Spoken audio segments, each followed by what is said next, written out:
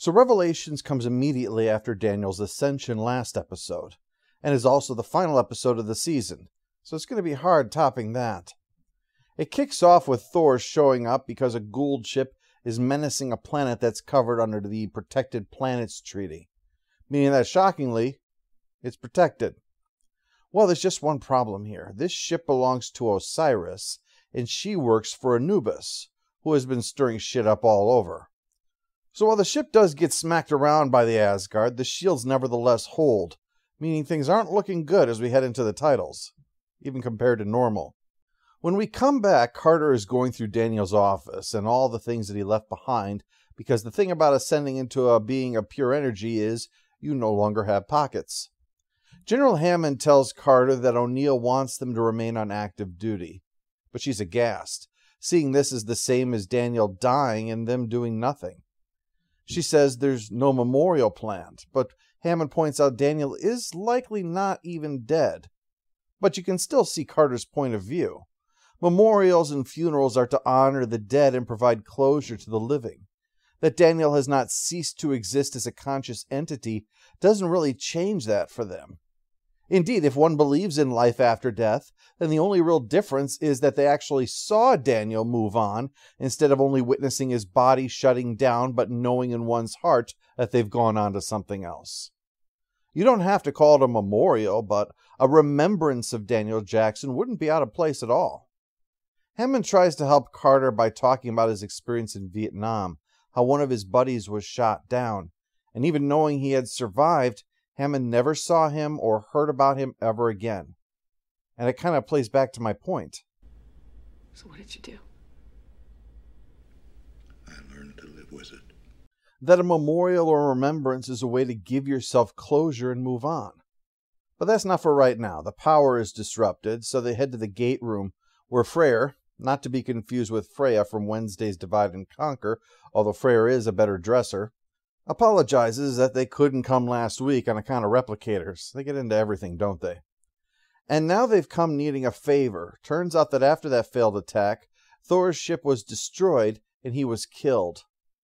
What's more, the planet the Goa'uld are menacing has an Asgard scientist underground there, performing the most important research for the future of the Asgard, even more than that mounted fish that can sing, and they need to be rescued.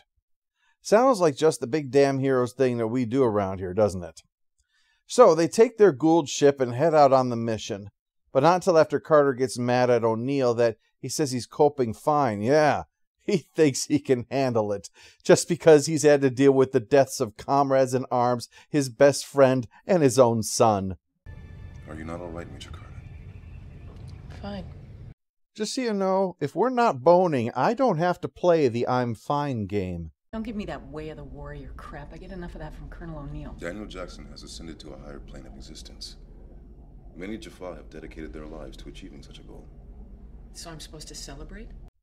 You're entitled to your feelings, but your attempts to get others to feel what you do is starting to make it seem like Daniel's ascension is all about you. And keep in mind, I spent about a third of what I've discussed up until now saying you have a point, and you're starting to lose even me.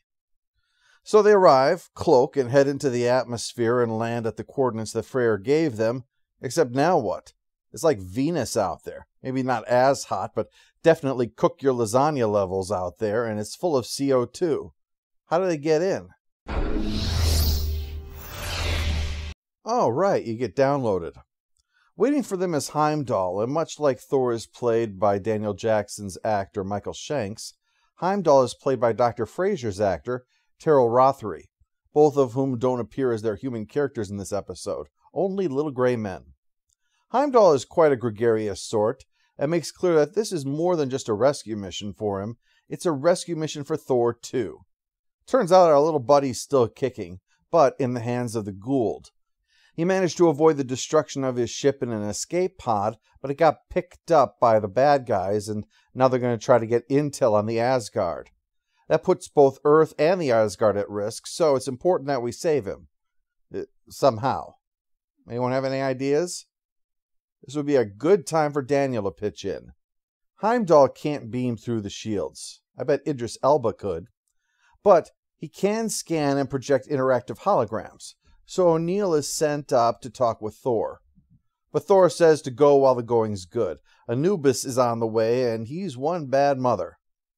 Thor wants them to just take Heimdall's research and get the duck out of Fodge. It's too important to let the Goa'uld get a hold of it. Heimdall explains the Asgard race, as they are now, are clones. That's their sole means of reproduction, as the lack of any naughty bits clearly illustrates. In fact, for nearly 1,000 years, we have been physically incapable of achieving cell division through meiosis. That's a long time to say you've been under pressure at work.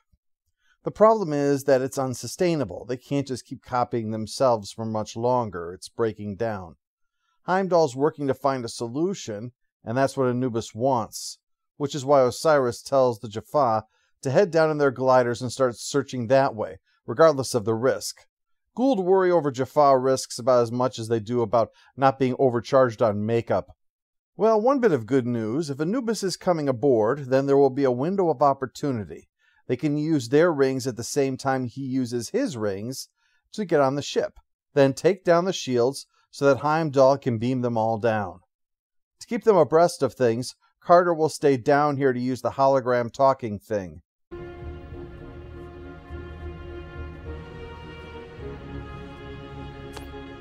No, that's a suppository. They make it on board, but the rings were detected, so the bad guys start looking for them. Plus Anubis and his entourage stroll right by them. That's gotta be a sphincter tightening moment. Carter has no choice but to go with Plan B. Hey guys, what's happening? I always wanted to have the cojones to do what Arthur did in this situation. My name is Arthur, and this is my diversion. But while that saves Teal'c and O'Neill for now, Thor is still in trouble. This device will be implanted into your brain. I don't think my doctor will approve that procedure. What this will do is link Thor's brain and the ship's computer, stealing his knowledge directly from the source. Although the downside is that you don't get to do the torture thing, and bad guys love to torture.